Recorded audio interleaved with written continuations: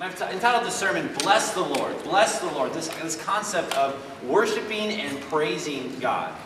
And you're probably familiar with Romans chapter 12, verse 1, a popular and wonderful verse from Scripture that states very clearly that we are to offer up our bodies, offer up our lives as living sacrifices. That's the worship that we give. It is everything we have. But we know many are led to think that worship that we offer to God is simply singing some songs like we just did. And it's once a week. And while worship includes what we just did, worship includes the singing of songs and praise to God as a church, worship, as we know from the Word of God, is expanded to all of our life that we live before God. Jesus called us to live full lives of worship when he summarized the fulfillment of the law as loving God with all one's heart, soul, mind, and strength. Similarly, we could say that Paul said we are called to 24/7 worship of God when he said we are to do all for the glory of God, even if it's eating and drinking. And so this is a distinguishable mark of a Christian. If you are a Christian, your life, not your compartments, your life is very much wrapped up in this pursuit, one of worshiping God. Our aim is to worship God in every interaction that we have in all of our ways. And hopefully that is your personal commitment this morning.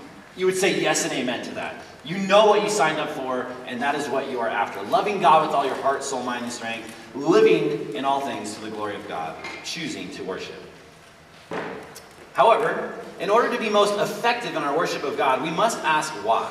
Why do we worship God? And it could be sufficient to answer that God has told us to. So do it.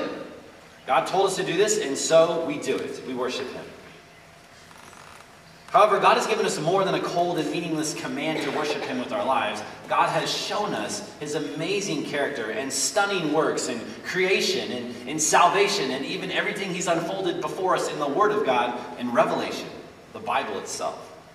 And it's due to these qualities that we cannot help but worship God.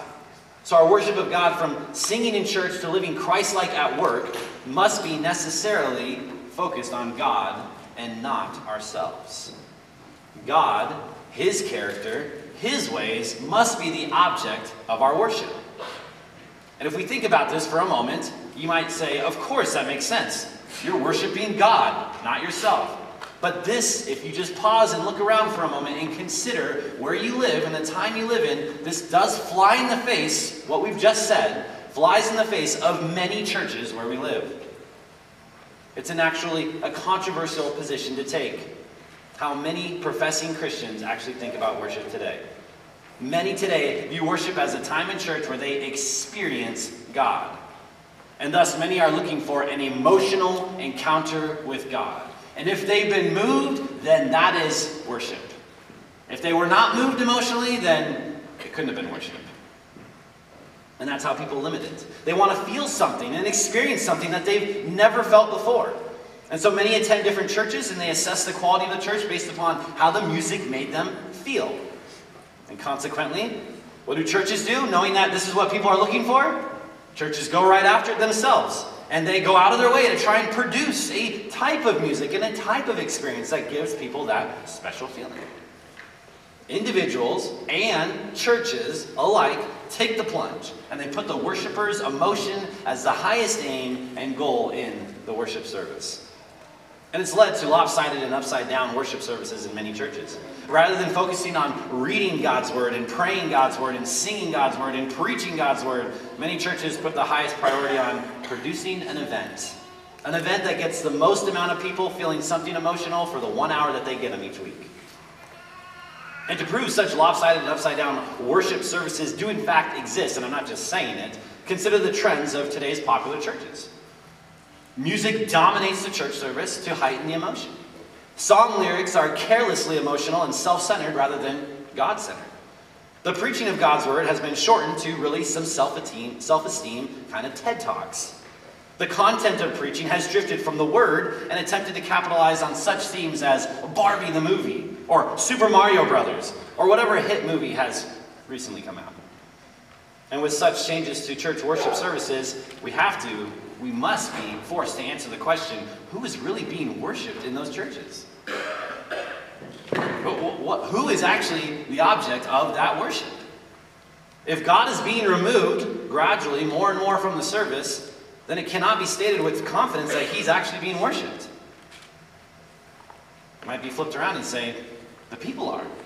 They're worshiping themselves because they're worshiping what they want and what they want to feel. And so what can be done to prevent from such drifting? What does true worship look like? How can we make certain that we are actually worshiping God in our lives and our church services?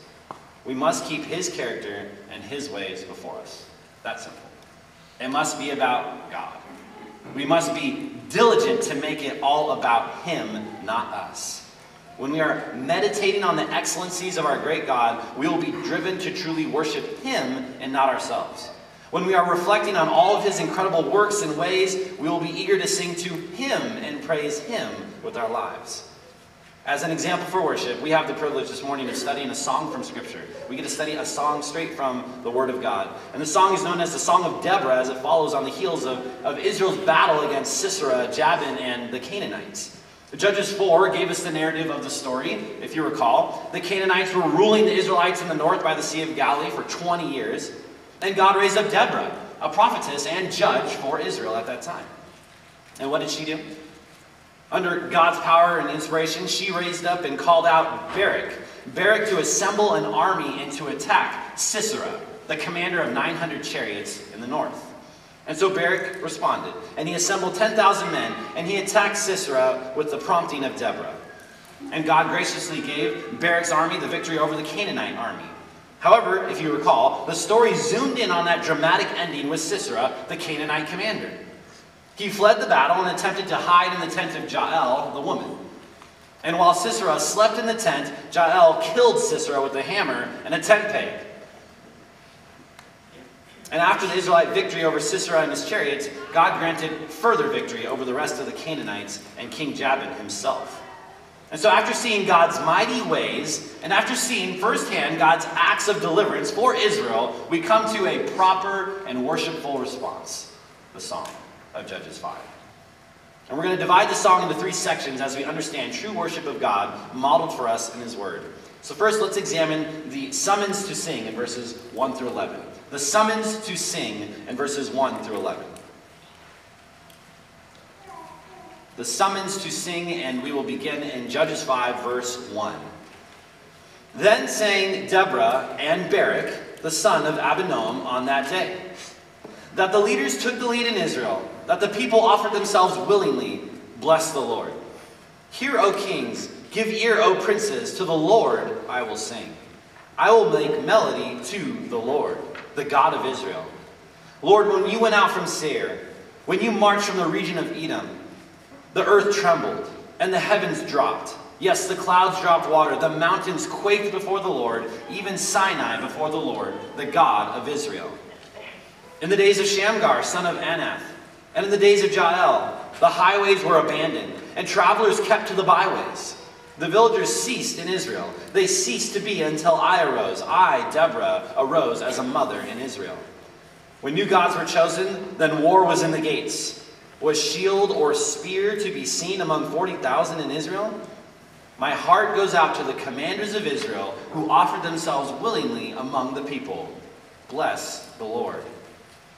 Tell of it, you who ride on white donkeys, you who sit on rich carpets, and you who walk by the way. To the sound of musicians at the watering places, there they repeat the righteous triumphs of the Lord, the righteous triumphs of his villagers in Israel.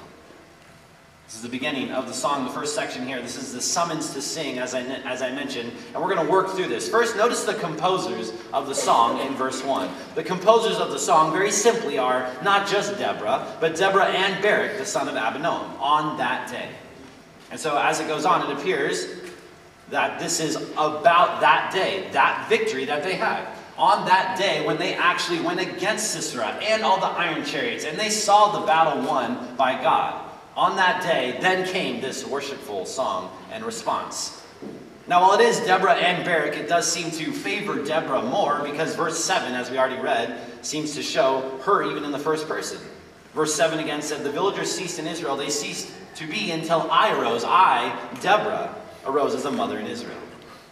And so, related to this victory, related to this moment that we just studied in Judges 4, we have a song that comes. Now second, notice the central message of the song. The central message of the song isn't too complicated because it has to really rally around things that are repeated. So verse 2 and verse 9, if you look at both of those real quick, look at verse 2 and verse 9, and what you'll find is they are very similar. Very similar verses, and that's not a coincidence. That is intentional. Verse 2, that the leaders took lead in Israel, that the people offered themselves willingly, bless the Lord. Jump to verse 9. My heart goes out to the commanders of Israel who offered themselves willingly among the people, bless the Lord. So you have a highlight there. The message is found multiple times in the song, but it's like a mirror in verse 2 and verse 9. Then notice how both verses call attention to three items. First, that the leaders or the commanders took lead, and they went out for Israel. Second, that the people offered themselves willingly to fight. And then third, the ultimate point of the song and this moment is to bless the Lord. The ultimate point, all the glory, all the worship that ought to be given in a moment like this is clearly to Yahweh. It's to God. It's to the God of Israel, the one true God. This song is a song of glory to God for the victory in Israel.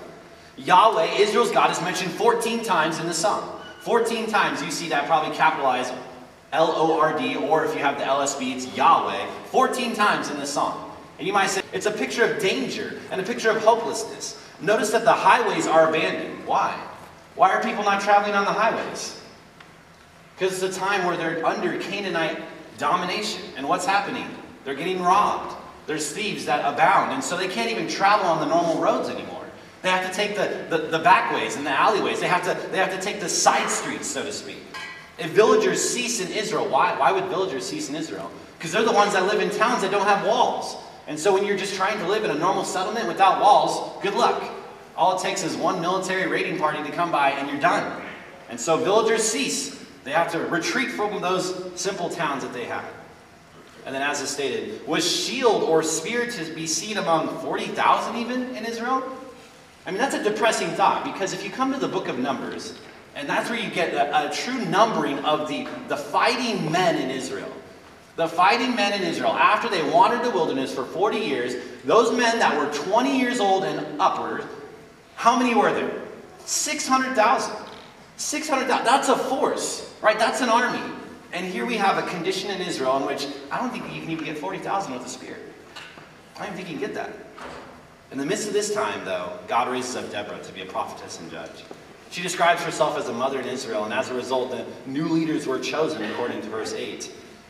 And this is not to say that they were falling into new gods. It's a weird phrase where the Hebrew can go either way, but I think other translations have it better than the ESV, that say actually at this time, when finally God was raising up people like Deborah and other judges, finally there was an understanding and there was a turning of people's hearts. They were actually following new leaders like Deborah and Barak, and as a result, Israel was ready and willing to do battle. Prior to Deborah, it was a sad time for the people of Israel. All right, so what are we to learn from worship after seeing this initial summons to sing? And we get it, there's been a victory and there's been a summons for everyone to hear this and everyone to engage in this and everyone to know about it. But what do we learn? First, to be clear, it is Yahweh and Yahweh alone who deserves the glory in our worship. He's the one who shows up as he did for Israel. He's the one who works powerfully for his people. He's the one that we must bless, as it said 2 times, bless the Lord. Even though leaders and people made themselves willing to fight in Israel, Deborah and Barak are clear to state, bless the Lord. Any strength, any power or boldness God's people have to do as well is a testimony to God working in his people. We understand this. Any moment where the people of God rise up and act in faith, we say, praise the Lord. We don't say, praise the Israelites. Oh, so glad they did it. We say, praise the Lord. That was God working in and through them. God working in and through his people to actually rise up and do what was right. Second, all people must know about our God through worship. All people must know. This is a summons for not just us to know this, but for everyone to hear this. Everyone needs to know about this God. This isn't something you keep to yourself. This isn't a quiet little small God that just wants to sit in your little heart. This is the God of the universe and the God beyond the borders of Israel. He needs to be known. His name needs to be declared and proclaimed among the nations. Everyone needs to know about this great God. Do you believe what he's done? How he delivers? How he is a saving God? None should be left out from hearing of God's good works. And this is how we encourage one another as Christians even. If you think of the New Testament, think of verses like Ephesians 5, 18 and 19. where we are commanded to be filled with the Spirit, and verse 19 says, addressing one another. Addressing one another in psalms and hymns and spiritual songs, singing and making melody to the Lord with our hearts. This is something we can do. We can engage one another in the worship of our God. More people need to be brought into this, including in our own church. Psalm 34, verse 3, of course, the whole book of Psalms showing a picture of worship for us. But Psalm 34, verse 3 says, "Oh, magnify the Lord with me. Magnify the Lord with me. And let us exalt his name together." Let's do that together. And so that's a summons of worship, a summons to sing, as we've seen in the beginning of this song. That it is a command to bring people together to come and worship our God for who he is and what he's done. In fact, we could even say this is how we tell the world about our great God too. It's not just for other Christians in the church to know of God's greatness. This is for everyone, every person to hear. We rejoice to speak and sing of our God to those who are yet to come to faith in Christ.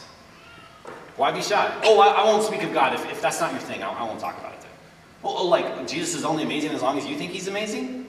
No. He is incredible and amazing because he died and rose again, and I don't care who you are, you need to hear that. That's incredible. No one can live up to that. It's even been said in this world where we live, where we know we are at odds because there's this reality of spiritual warfare that we are living in, it has been said that worship is warfare. Worship is warfare. In the proclamation of God's character and his ways, the world is confronted with the truth about Jesus. They need to hear. They need to know that we truly do have the one true God, and we know his Son, Jesus Christ.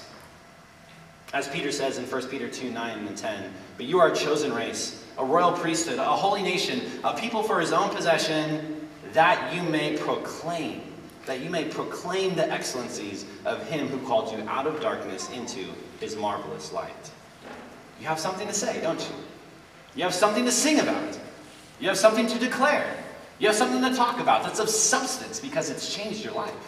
It's transformed you. It's altered your very trajectory away from bound for hell towards heaven and new life in Christ and eternity with him. We can speak. This is a part of what worship is. We rally together and we gain more people to come and know and sing and praise our great God. Let's keep going in our text, and we come to point 2 that we find, and this is in verses 11 through 22. We see the summary of the battle. The summary of the battle. This is where we're going to find some recounting and repeating somewhat of what we've already covered in chapter 4, but yet with some different details and obviously a different perspective on it. But let's look at the summary of the battle in this song of worship and praise to God.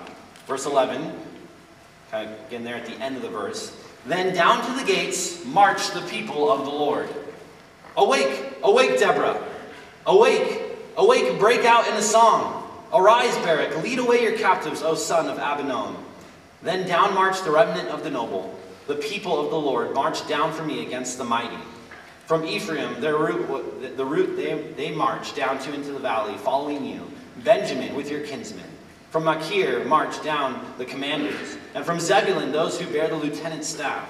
The princes of Issachar came with Deborah, and Issachar faithful to Barak. Into the valley they rushed at his heels. Among the clans of Reuben, there was great searchings of heart. Why did you sit still among the sheepfolds to hear the whistling for the flocks? Among the clans of Reuben, there were great searchings of the heart. Gilead stayed beyond the Jordan. And Dan, why did he stay with the ships? Asher sat still at the coast of the sea, staying by his landings. Zebulun is a people who risked their lives to the death. Naphtali, too, on the heights of the field. The kings came. They fought. Then fought the kings of Canaan. At Taanach, by the waters of Megiddo, they got no spoils of silver. From heaven, the stars fought. From their courses, they fought against Sisera. The torrent Kishon swept them away. The ancient torrent, the torrent Kishon. March on, my soul, with might. Then loud beat the horse's hoofs with galloping, a galloping of his steeds. So we begin here with a summary statement of our section. That's really found at the end of verse 11, what started it all. Then down to the gates marched the people of the Lord, and into the battle we go. God's people responded and marched into a battle where God would make them victorious. And so the song goes on to describe this in more detail. What did this battle look like? How did it go down? What happened? Well, first, the leaders respond to the call. In verse 12, Deborah responds and Barak responds. Both of them are mentioned in this verse, and they're both instrumental in leading God's people into battle, as we know from Judges 4. Regardless, they responded both in assembling people for battle and engaging in the battle, and praise God for victory in the battle. Second, several tribes and people respond to the call in verses 13 to 15.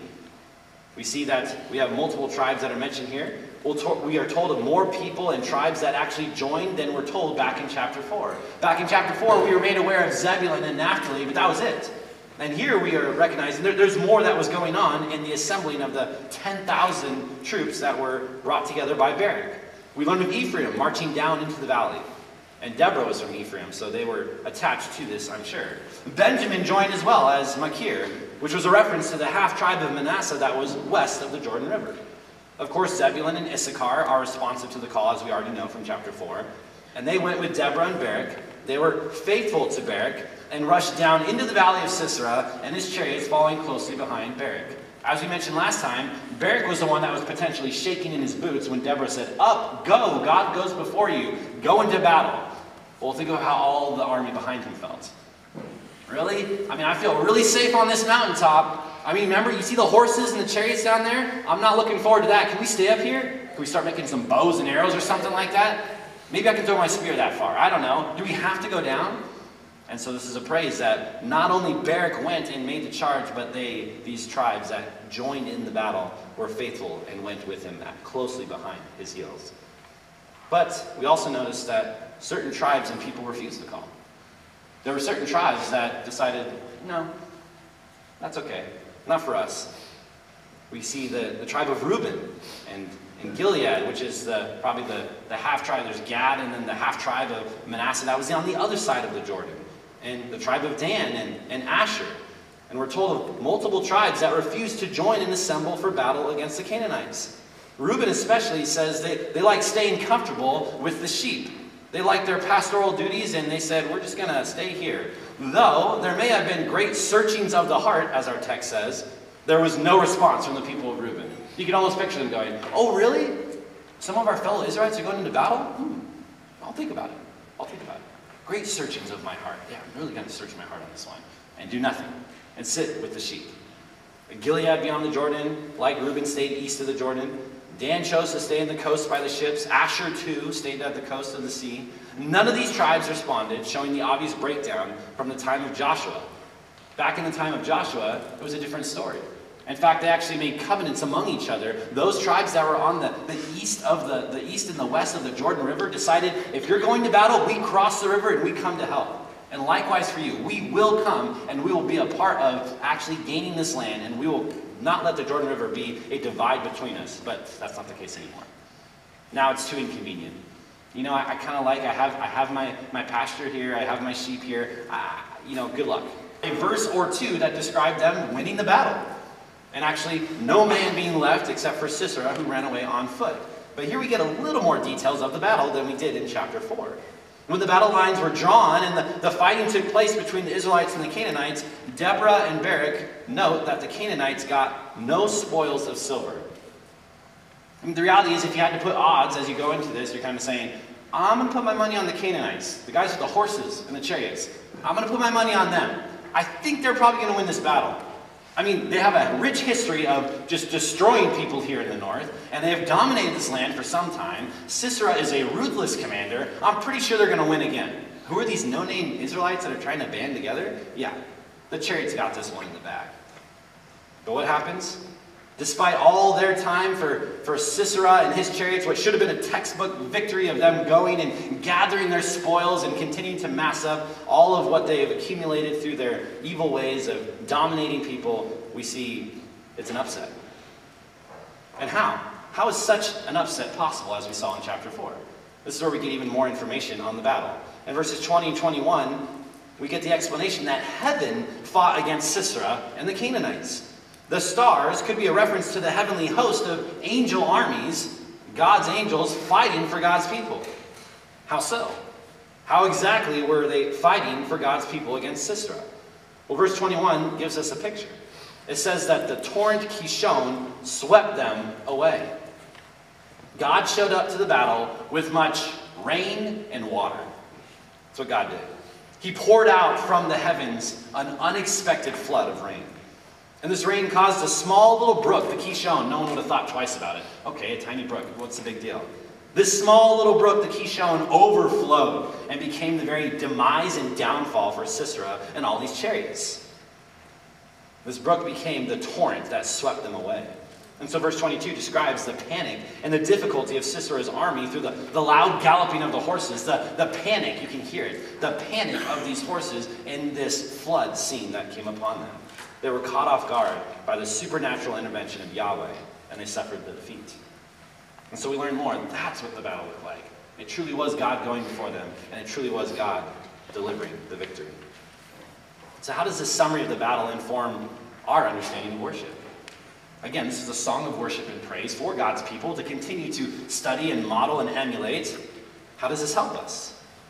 Well, we're called to keep our worship fixated upon God, who He is, and what He has done. And while God delights to work through imperfect people, He is the one that we praise. The Israelites were not to praise the leaders. They were not to praise the tribes, the people that showed up, or even the torrential downpour. They don't praise the clouds. They don't praise the rain. They don't praise the people involved. The Israelites were to praise the one over all those things, Yahweh. Yahweh alone must be worshipped for calling His people into battle and winning the battle through His mighty works. So our worship must point to the God who is working in the church and the one who is above the church. We worship God alone because He's calling people to Himself through the gospel of Jesus Christ. We worship God alone because He's working in us to work out our salvation in fear and trembling.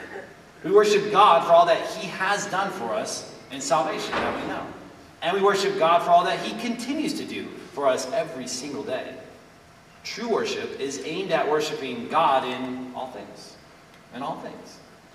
We can look at any pocket, any area of our life, and we can ascribe glory and praise to God. And if you think I can't do that, then you're not looking hard enough. You don't have an accurate understanding of just how great your God is and just how much He is doing. You need to grow in that and have a better appreciation that your God is in the heavens and He does all that He pleases. That man may make his plans, but God is the one who ultimately makes the call and directs the steps. You need to have this view of your God, that He is working everything according to the counsel of His will. You need to have this view of your God that He loves and He delights to not just do things for His glory, but for your good. You need to have this view of your God that He is taking you and He's pushing you and just allowing you to grow and become more mature and more sanctified. And that is how much He is working in every detail of your life. If you have a low view of God, why would you worship Him? But if you start to understand just how involved He is in your one life, and just how much He has done in the past up to this moment, and how much He has in store for you, all for your good and His glory, if you get a better grasp of that, you have one response. God, You are great. Your greatness is unsearchable. I can't even fathom all that You have done in my life that I don't even recognize. And I'm going to get to heaven and see it then, and just give You an ounce of the worship that You deserve. We will come to the conclusion as the psalmist in Psalm 115, verse 1.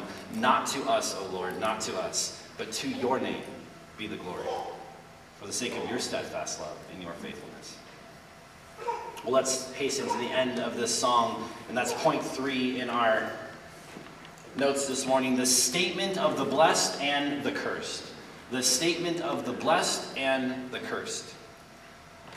So we come to a wrap-up of this, where there's still, the battle is done, but there's still more to be focused upon and more to be taken away. Look at verse 23.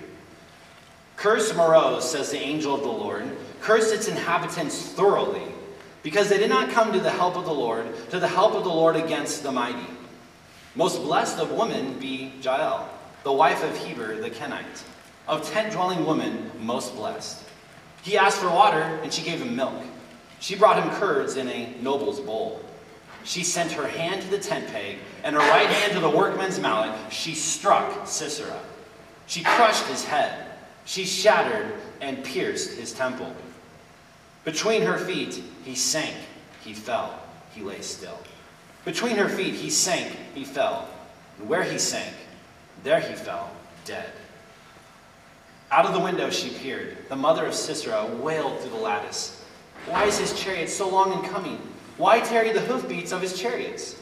Her wisest princesses answer. Indeed, she answers herself. Have they not found and divided the spoil? A womb or two for every man? Spoil of dyed materials for Sisera? Spoil of dyed materials embroidered? 2 pieces of dyed work embroidered for the neck as spoil? So may all your enemies perish, O Lord, but your friends be like the sun as he rises in his might. And the land had rest for 40 years. Our text ends with a back and forth between cursing and blessing and final reflections upon that battle between the Israelites and the Canaanites.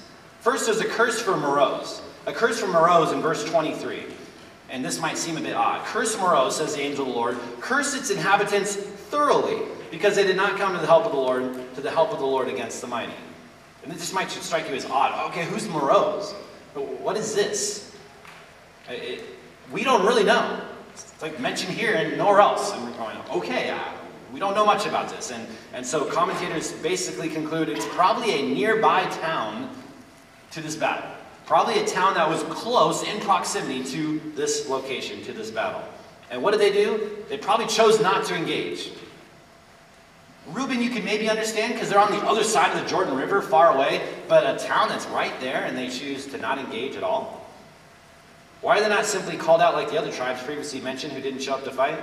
Well, we notice that the angel of the Lord who's uttering the curse upon this town Meroz.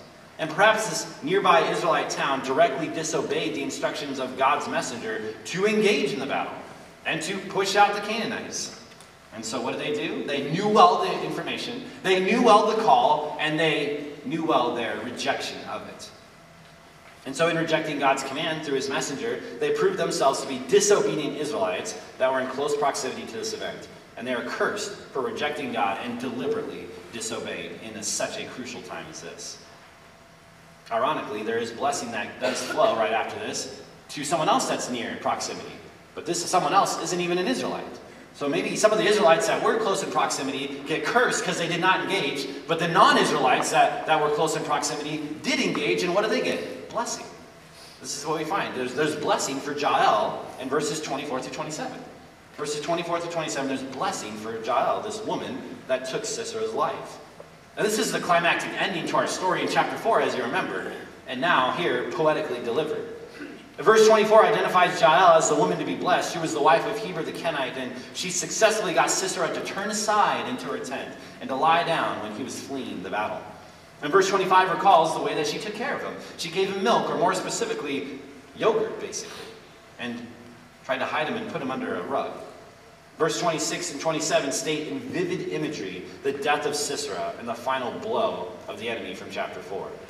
And we just feel the song slow down and zoom in on this moment with the way that it's described.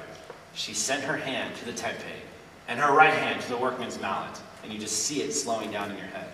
She struck Sisera. She crushed his head. She shattered and pierced his temple. How many more words do you need? Right? She really let him have it, okay? The repetition of the verse 27 would have us to fixate on this outcome. This is amazing that this is exactly happening like God said, that this downfall of this amazingly renowned commander that was known for all of his evil ways is going to happen by the hand of a woman. And sure enough, verse 27 has to repeat that to make sure we catch it. Between her feet he sank, he fell, he lay still. Between her feet he sank, he fell. Where he sank, there he fell, dead. Exactly as God said. For this non-Israelite woman to act with such courage and strike down this commander was a most surprising element of the story.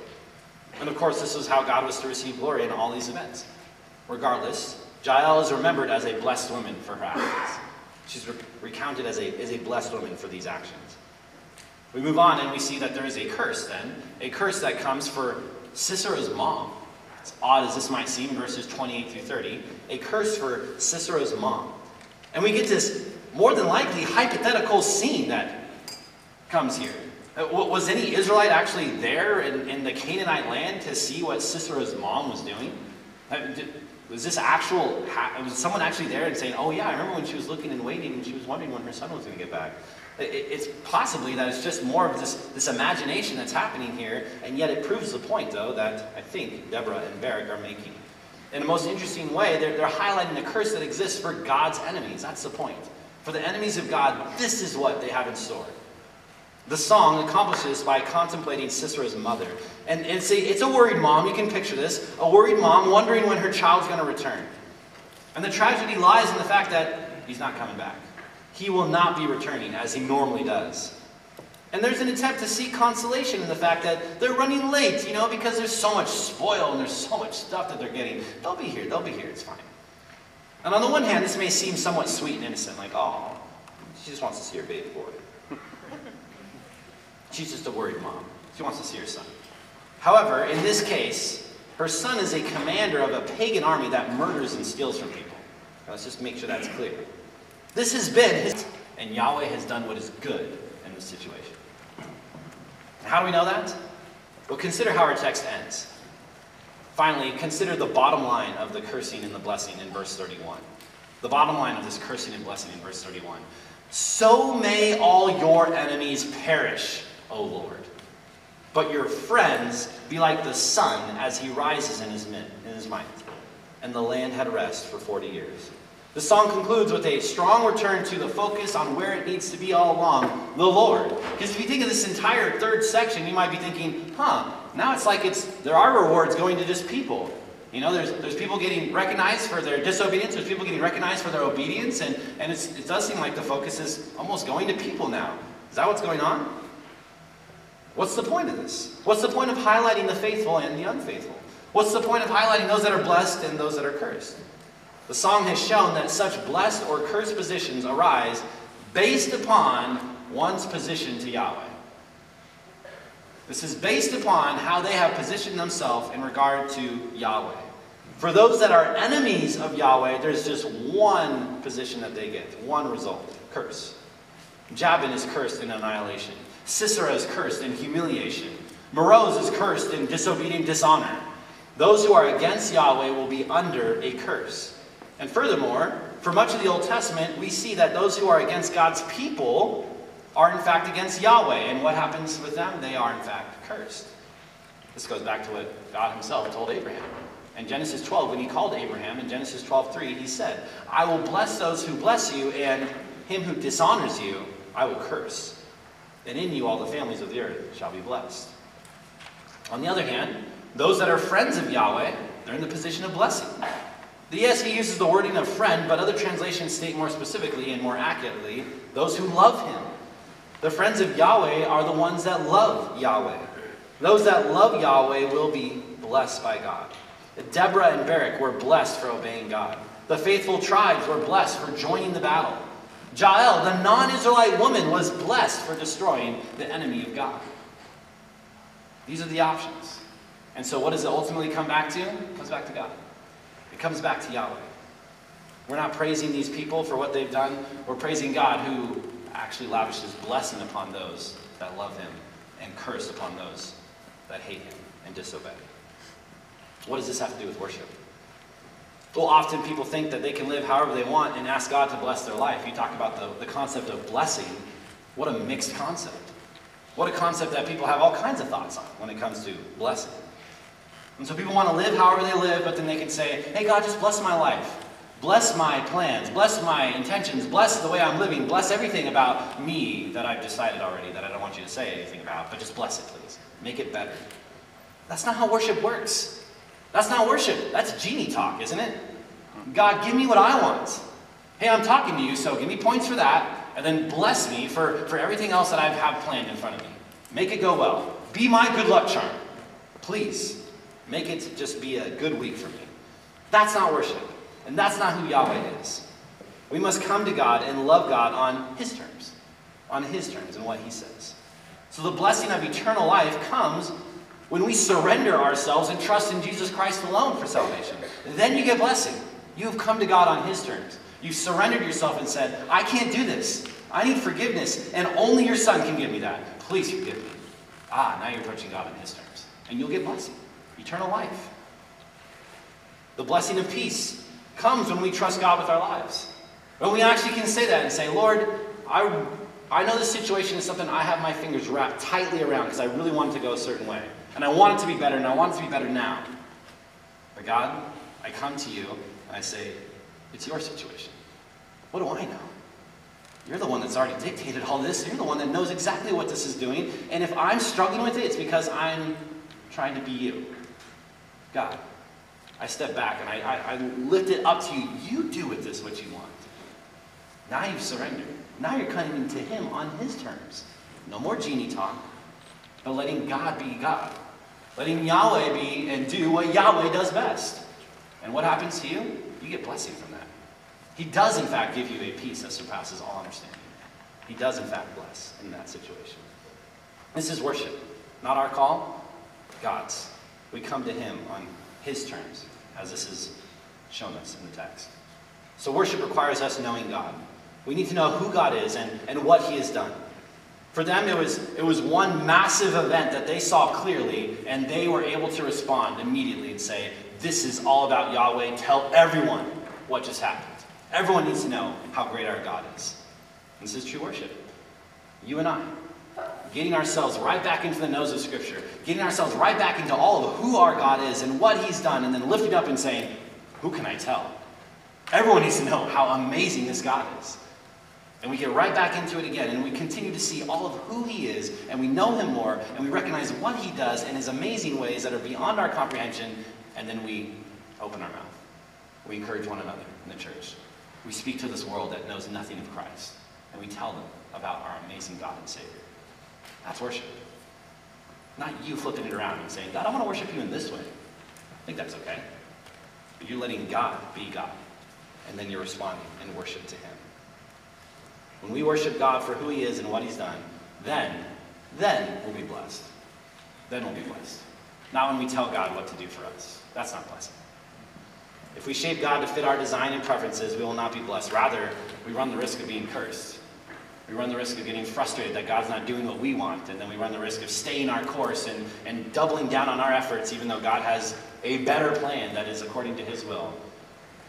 And we run the risk of going against him and being opposed to him. We've learned about worship this morning. Worship is, in church services and in the entirety of our life, it's about offering ourselves to him as living sacrifices. It's letting God be God, reflecting on who he is and what he's done, and making sure that that is what's driving everything. That has to be what drives you. What gets you up in the morning and pushes you into your day is not a look at yourself. It's not a look at your circumstances. What pushes you in your day and allows you to get through and to move through with success and faithfulness because you've looked at God. And you've looked at God for so long that you've said, this life is amazing that he's given me to live. I cannot wait to go out and live it for him. Now you're a worshiper. And you're not worshiping yourself. You're worshiping God. You're letting him be God. And his amazing ways dictate your life. Let's pray for that. Heavenly Father, we come before you and we know that we all have our struggles with death grips on things in our life that we want to hold on to and we want to dictate and we want to decide what is best. But God, we know that that's not worship. God, forgive us. Forgive us for such selfishness. Forgive us for pride. Forgive us for times where we really want to limit you and we want to tell you how things ought to go. God, forgive us for these times. Instead, Lord, let us come to you surrendered. In view of your mercies, in view of all that you've done, in view of all of who you are, let us come in humility before you.